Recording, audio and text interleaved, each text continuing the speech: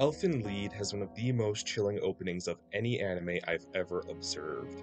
The song Lilium is an absolutely haunting elegy that plays over some rather breathtaking imagery, in which the characters are arranged to resemble early 20th century art. The lyrics are in Latin and upon translation tells that those who endure temptation are to be blessed, while those who would dare to undo one's purity out of malice are exposed to judgment that they deserve.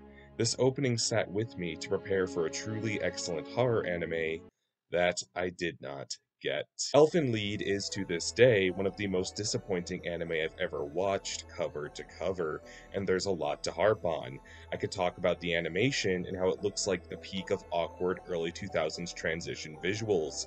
I could talk about how the plot absolutely hinders on the most craven of convolutions, and I could talk about the bizarre incest subplot going on. But what stands out to me is the persistent feeling that this didn't have to go wrong. Elfen Lied tells the story of Lucy, a character that I think of a lot because she had every opportunity to be an absolutely grand villain. Lucy was tormented for years because she's a Diclonius, an instance of advanced human evolution with horns on her head that grant her immense powers. Those who would torture Lucy out of their prejudice or try to exploit her gifts meet brutal demises, and this is more or less the conceit of the series. And for all intents and purposes, Lucy should work. Her desire to lash out at those who abuse her is the groundwork that fuels similar villains for years, from comic book icons like Magneto to figures as old as storytelling itself like the Greek figure Medea. Lucy's overall conceit invokes these types of vengeful Templars, and yet, she doesn't bring out the same fear or reverence they do. Despite everything that doesn't work about Elfen Lied, maybe it would be worthwhile if Lucy clicked, so why doesn't she? The crux of why that is becomes very clear when I reveal that I only said 50% of Lucy's premise. Near the show's opening, Lucy suffers a brain injury that more or less gives her a split dissociative personality, swapping between the murderous Lucy and the infantile, helpless Niu. It's in this subplot that Lucy, as Niu, reunites with an estranged love in Coda, and equally so, we're treated to the downright gratuitous fan service wrought through half of the series, as the less aware and more passive Niu exposes herself to hilariously sexualizing hijinks out of her control. I don't think there's anything inherently wrong with some eye candy, but the infantilization of the character in question, combined with the just overall bizarre writing choices, make the scenes nothing short of baffling, especially when this character is meant to be taken extremely seriously as a misanthropic, mass-murdering supervillain. That said, many would argue that for Lucy to experience kindness, even if in a split personality to keep her from immediately wanting to kill anyone, is necessary for her growth, and the eventual conclusion she reaches at the end of the series that perhaps mankind is worth some modicum of fate. But the choice to give Lucy her brain trauma and alternate personality are still far more detrimental than anything else to the story, and I feel the reason that is the case can be extended to why Lucy doesn't work as a villain, and why Elfen Lied doesn't really work as a piece of horror. Lucy's bloodlust back to back with her simple-minded and often objectified antics harkens back to the Femme Fatale, a trope I'm sure you're all familiar with.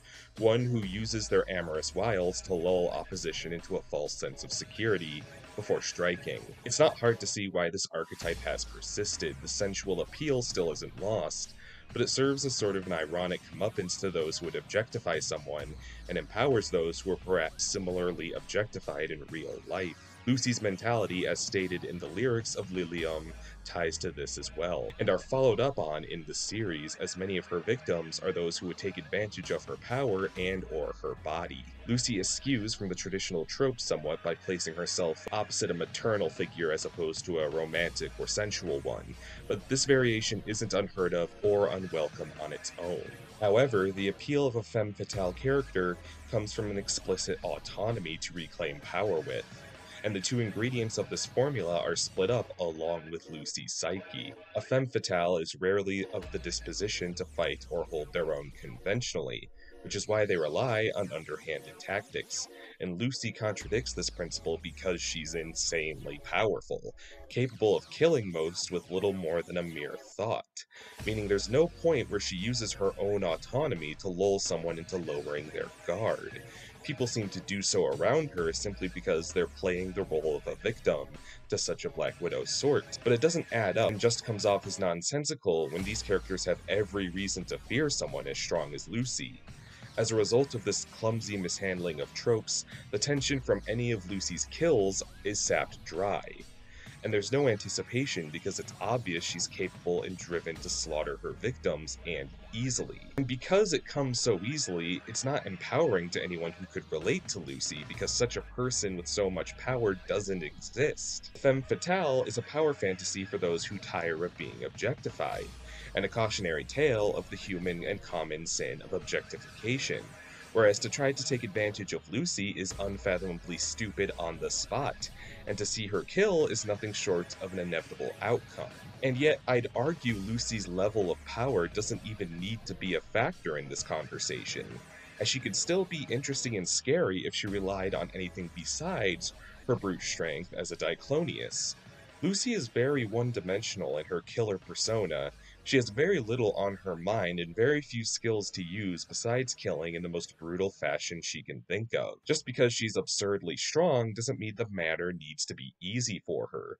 Some really strong writing can corner her in a way that allows for physical violence to not always be a first option, and I feel I can demonstrate that using another villain, one I'm extremely fond of and terrified by, and who is, for good measure, just as absurdly powerful, if not more so than Lucy.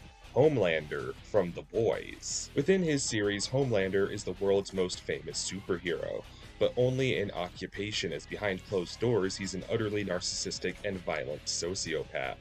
Homelander uses his winning smile and career to draw millions of adoring fans, and those are crowds that hide his hateful, selfish, and sinister heart. Take this scene where he's auditioning new members of his superhero team and he meets Blind Spot, a hero who demonstrates insane acrobatic skills using his super hearing to compensate for his lack of eyesight. And Homelander seems incredibly impressed before his true colors erupt back to the surface and he assaults Blind Spot, humiliating the superhero hopeful and spitting on the idea of a blind man on his team. And as heinous as Homelander's prejudice and scary his overall power is, what sold this scene as so chilling was how convincingly Homelander feigned interest before he, at the drop of a hat, lashed out, reinforcing that no matter how pleased Homelander appears before anyone, his opposition is always seconds away from pain and misery. I bring this up because such a precedent never exists with Lucy. To kill is the only thing on this woman's mind, and she makes no attempt to hide it. And there's a lot more room for tension and build-up in horror media when there is that wiggle room. But because Lucy's vectors can tear anyone she wants to ribbons in a matter of effortless moments, she feels no need to blend in or put up a front. And that makes some degree of sense practically. But recall the scene I described with Homelander and how much it spoke to him. How he has something to save face for, and it makes him such an enthralling bad guy, contrary to Lucy. And the thing is, Lucy just about grasps at this principle through her Niu personality. By having Lucy shift to Niu and cozy into her found family with Coda, the character seems to ride on the coattails of the nuance I'm aiming for, except it is in no way begotten by Lucy's autonomy. Lucy's brain injury is just a convoluted plot device to keep someone around her long enough without getting killed by her, so she can have her arc and realize humans aren't all that bad. And so this isn't a promiscuous character weaponizing her own sexuality or playing up an emotional appeal to save face. It's a bizarre conditional universe playing Lucy to its whims so it can have its cake of a deadly sexy character and eat it too by removing all of her awareness and self-worth. Why not have Lucy aware of what she's doing? What if she was aware she'd need protection and a roof over her head and feigned her innocence to the first group of people kind enough to welcome her? Imagine the tension of housing someone you don't even know is a killer, and a catharsis that it's this fully conscientious kindness that causes Lucy to turn over a new leaf in the series' climax.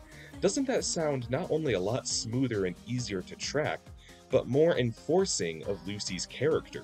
I look at Lucy and I see the tragic, vengeful figures I've always loved in media and fiction, and yet I look at Elfen Lied as a whole, and I see every harmful stigmatic stereotype that adds to a series that bends the logic of its universe and characters to tropes that cater to a niche. I call Elfen Lied the embodiment of what someone who doesn't watch anime thinks all anime is. Overviolent, gratuitously sexualized, truly bizarre, truly nonsensical series. And it has all the nuance and quality of this paper-thin ideal. There's a timeline alternate of ours where Lucy is an icon of J-horror, an empowering and terrifying villain who's still discussed to this day. But now she remains a relic of the turn of the century's fascination with pushing the envelope.